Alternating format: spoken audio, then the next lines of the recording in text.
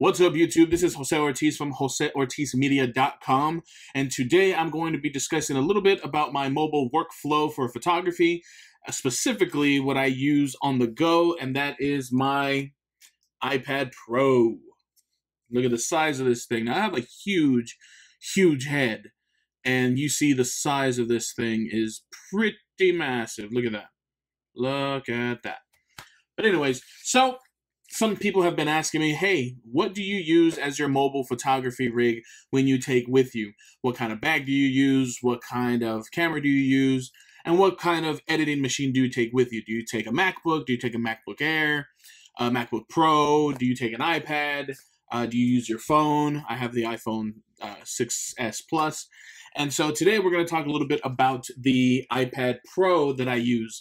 Now, prior to the iPad Pro, I had been using an iPad Air first edition, 16 gigabyte, so wasn't really utilized much for my mobile photography simply because it was only 16 gigabytes. And the primary camera that I use, and I don't have it with me here, and that's shame on me, is for mobile photography is either my Fuji X100T or my XT1. XT1 if I want to use some of my old Canon FD lenses, manual mount, manual focus with an adapter. But for the most part, I take my X100T where I go. Occasionally, I will use my vlogging camera, which is my Canon G7X. But when I want full control of everything, it's the X100T that I primarily take. However, those files are pretty massive. And so the 16 gigabytes on the iPad Air went pretty quick like that. So I was like, okay, I need something that has a little bit more space. I know there's external USB drives you can connect. There's mobile hard drives and yada, yada, yada. So I just decided, you know what, I just need more onboard storage. So my iPad mini, I actually got 128 gigs. It's an iPad mini 3. Love that little thing, but I have some pretty massive hands. I mean, look at the size compared to my face. They are huge. And so the iPad mini, sometimes to get real fine adjustments on some sliders in Lightroom Mobile or Snapseed when I'm moving around, I needed something bigger. Right? So I was thinking, okay, I'm going to get an iPad Air 2, 64 gigabyte or 128 gigabyte. Then my local Best Buy was running a sale where you turned in any working iPad Air, whether it was a 1 or a 2, they gave you at minimum a $200 gift card. Well, I'm not sure who we got that day when we went and turned it in, but they gave me $400 for my iPad Air. Now that is insane. An iPad Air right now, just refurbished on Apple's website, is, I believe, in the $200 to $300. So the fact that they gave me $400 for an iPad Air first generation 16 gigabyte was awesome. So the reason why they upped it up was because that deal was if you were going to use that money on that card, on the gift card, to apply it to a Pro. So I talked it over with the wife. I was like, you know what, let's do it. iPad Pro had been, enticing a little bit, been pulling at me a little bit, but I just couldn't pull the trigger. You know, this right here, I got the 128 gigabyte. This is the 128 gigabyte model. Was a no-brainer. I got the big iPad Pro, and here it is. I went on Amazon, looked for a case. Always really just like the smart cover all around. Looked at the iPad Pro keyboard, not 100% sold on that, really expensive.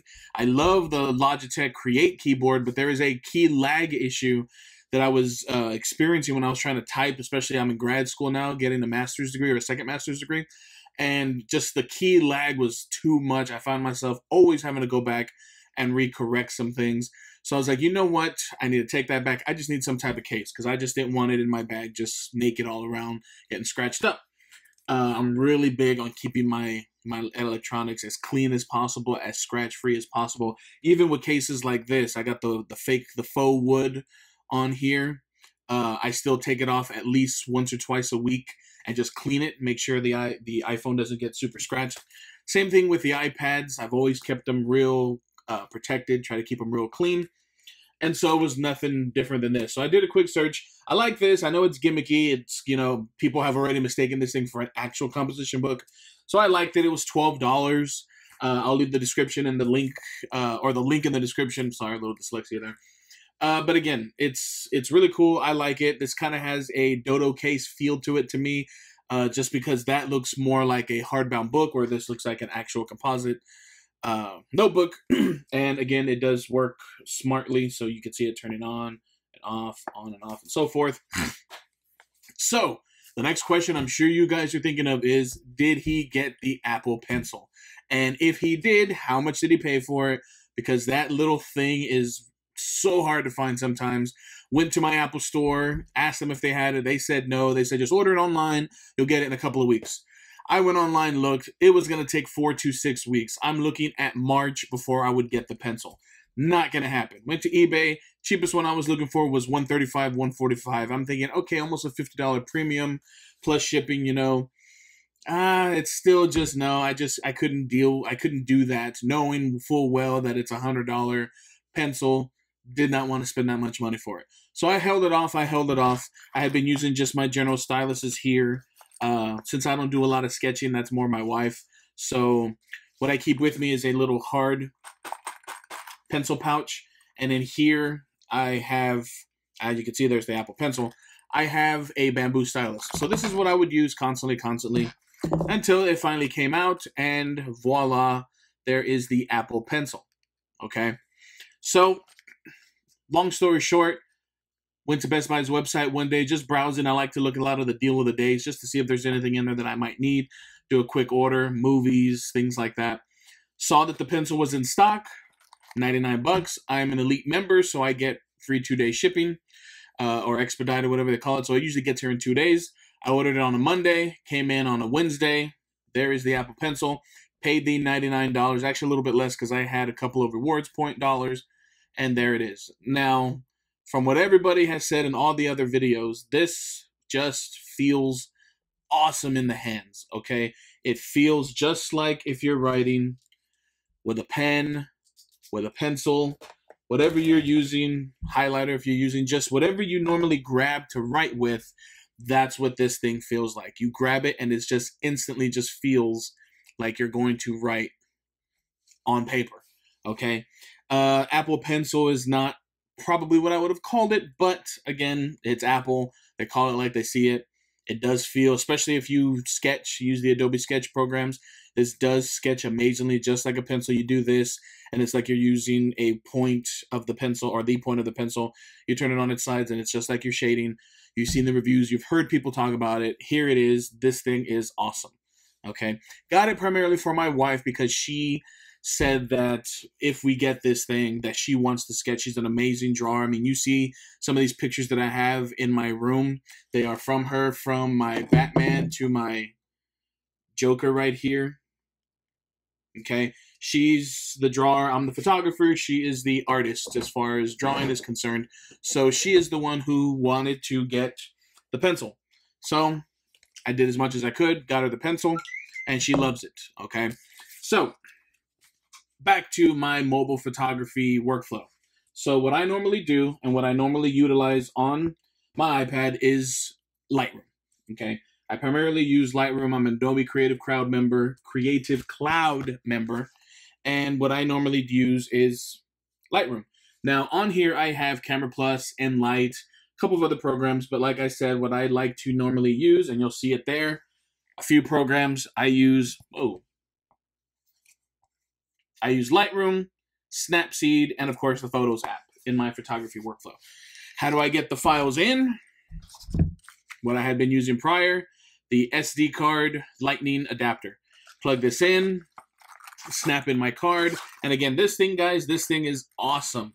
I know it's for pencils, but again, I have my stylus. I have my bamboo stylus. I put these in here. I put a pencil in there, an eraser, because I like to journal. I put my styluses. I put my pencil. Zip it up. Good to go.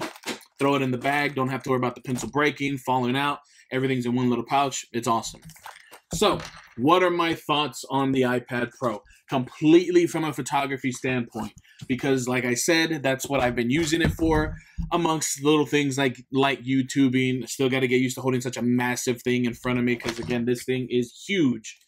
But my overall impressions is that it is awesome for what I use it for.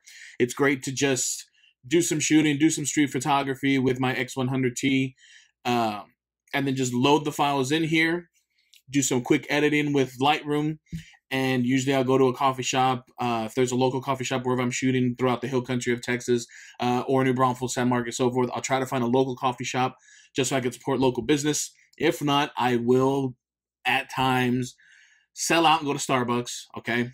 Get one of their coffees, sit down, do some quick editing.